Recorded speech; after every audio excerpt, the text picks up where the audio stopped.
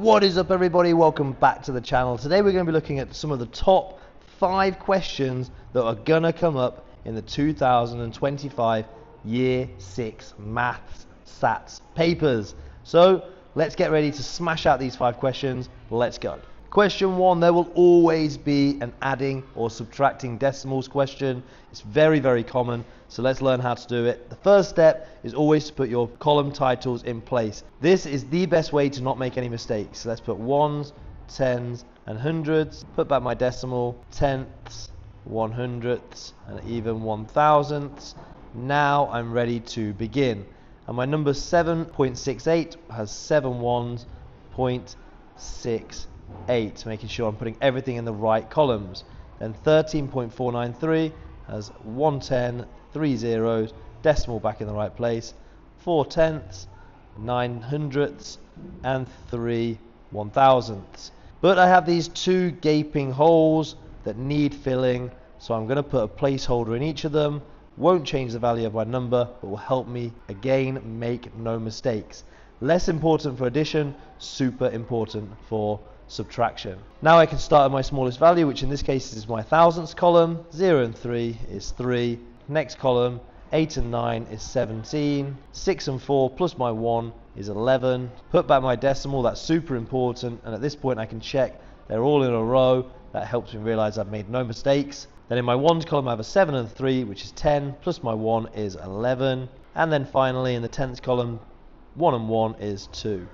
So my final answer is 21.173. A couple of things really important to remember. These column titles might seem unnecessary, but it's a really good way of not making a silly mistake by putting a number in the wrong place. And one little check that we can do is to make sure all the decimals are lined up at the end. That will help us realize we've not put anything in the wrong place. Question 2, here is a number. These little commas are going to be very helpful because they group our numbers, and we group them into the hundreds, the thousands, and in this case we have millions as well. So my number reads 9,658,214.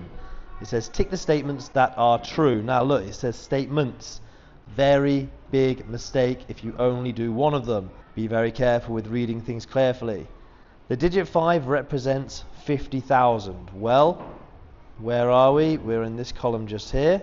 Well, let's begin by putting column titles on then. I have ones, tens, hundreds, thousands, 10,000s, 100,000s, and then millions. So the number 5 is in the 10,000s, so it's actually not a 5, it's a 50,000. So in this case, the 5 does represent 50,000. Give it a tick.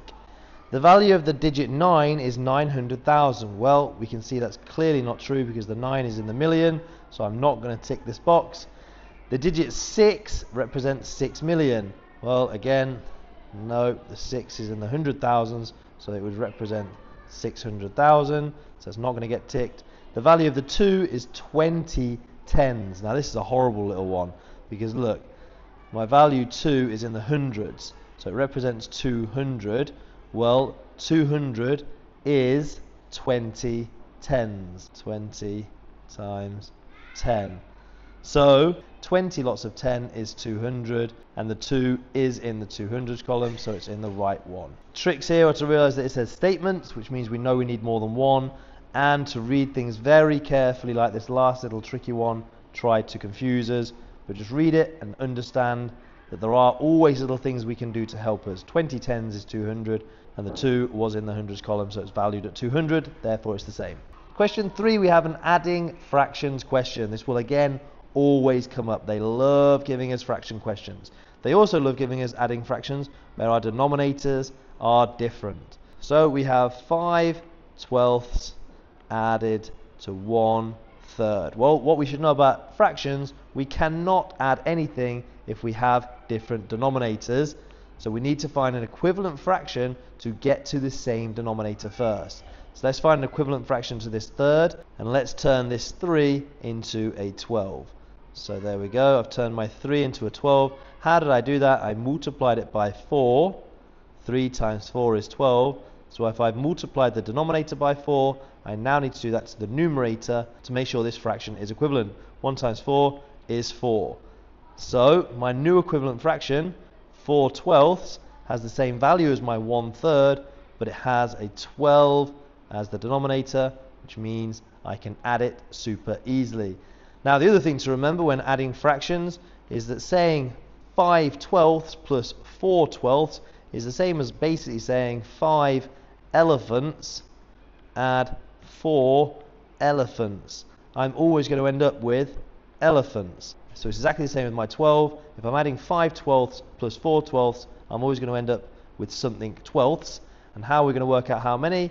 Well, I'm just going to work out 5 plus 4 is 9. So 5/12 add 4/12 equals 9/12. 5 elephants plus 4 elephants equals 9 elephants. I think that's the best way to remember it.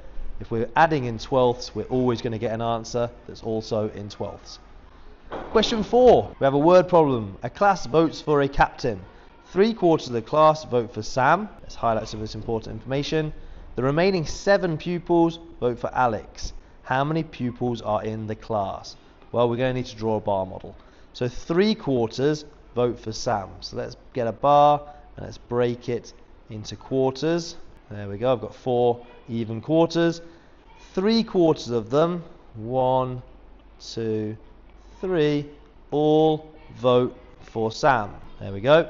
And then the remaining 7 vote for Alex. So we know this section here must equal 7, and they voted for Alex. So now we can see that if 1/4 is 7, then each of the other quarters must be 7 as well, because the quarters are equivalent. So it says how many pupils are in the class. Well, now all we need to do is add up all my quarters, 7, 14, 21, 28, to get my total answer of 28 students. Easy. Now the things to do here, always highlight the key information like we did, and then simply draw any information we can get out of it. And in this case we used a bar model. We knew the class had been split into quarters, so we needed to draw our bar and then split it into quarters. We knew that 3/4 of them were Sam and 1/4 was Alex, and they kindly gave us how many had voted for Alex. Therefore we could find out the remaining information. One step at a time. Question 5. We have a table. Very common. There is always a table in these exams. This table shows the number of children and adults at a childcare centre. Then it says complete the table to make it correct. The first row has been done for you. So if we can see the titles of the column, we have age in years, number of children, number of adults, and number of children per adult. So if we're in the 1 and under category, there are 12 children, there are 4 adults, therefore there are 3 adults per 1 child. Let's see how that makes sense. We have 12 children, 1, 2, 3, 4, 5, 6, 7, 8, 9, 10, 11, 12. Number of adults, we have 4, so 1, 2, 3, 4. And then it says number of children per adult, so let's group them a little bit. This adult here has these 3, this adult here has these 3, this adult has these 3, and this adult here has these 3. So we can see they all have 3 each. Or in other words, 12 divided by my 4 adults equaled 3. So in the 2 or 3 category we have 20 children and there are 4 adults per child. Now we need to work out how many adults. So if we can see that there are 4 children per adult and there's 20 children, then all I need to do is 20 divided by my 4 equals 5. So I have 5 adults. Let's check that. Now if I have my 4 times 5, I get 20. Good. And my 4 or 5 category, we don't know how many children, but we know there are 3 adults and there are 8 adults per child, and there are 8 children per adult.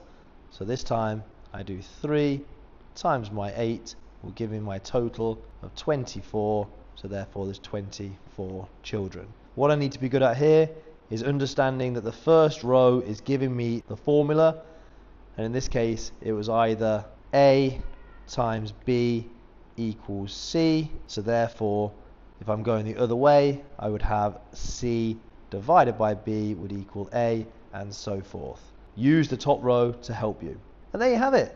That is the 5 top questions that will come up in the Year 6 SATs 2025. Hopefully this video has been helpful for you. If it has, think about subscribing to the channel. But for now guys, see you in another video. Peace out.